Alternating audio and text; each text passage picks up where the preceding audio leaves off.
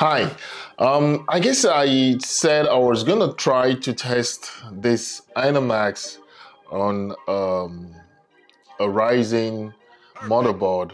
That's a motherboard that supports AMD CPUs.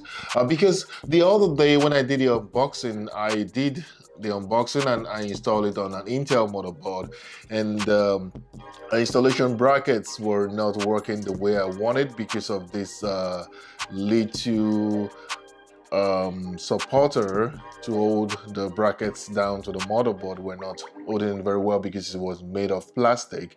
So I said I will try to go on and install it on a Ryzen motherboard, that is the AMD motherboard, and see if it's gonna work on fine. You can see the build is already mounted onto the motherboard, which is an MSI I think it's B450 motherboard. But basically, since they use every of the AMD slots are the same, so the mounting was really very easy, and it's very solid, to be honest with you. The one they did for the AMD motherboard, the mounting bracket is really constructed very nice, better than the one they did for the Intel. I don't know why, but you can see the cooler is sitting very well and nice on the motherboard. So I just thought I should update anyone that saw that video and is interested in this cooler, and to let them understand when it goes into AMD motherboards, there's no problem mounting the bracket onto it. The fan himself works very fine. It's a bit quiet, not that such of a loud noise. And you know, because they made it, this is made of plastic. That is what you use to mount it onto the fan. It's made of plastic, so it's much easier to mount a white fan. And I did use it for quite some time, and it hasn't really gotten dirty from dust, or you know, some white just gets stained or stuff like that, and it's very terrible.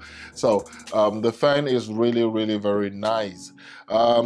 I don't have a white motherboard, so for what I was trying to use it for, I'm going to be using a black motherboard, which is going to be setting up a PC system. And this air guide, I think that's what they call it, air guide, it really works fine by guiding the air and pushing it back straight into the exhaust fan. So I think it is something you can look into if you like this kind of design. And the heatsink himself is really very nice, and you can see, and I do like it. Mounting is really straightforward, and there's a space for your memories, your RAM, and you have enough space to get them away from it, and there's also enough space in behind getting it away from the heatsink behind there also for the thermal. So guys, this is just I just wanted to be a short video updating that mounting it on the AMD motherboard is good, no problem. The equipment they use for mounting it on the motherboard works fine. So sorry, I hope I didn't mislead anyone.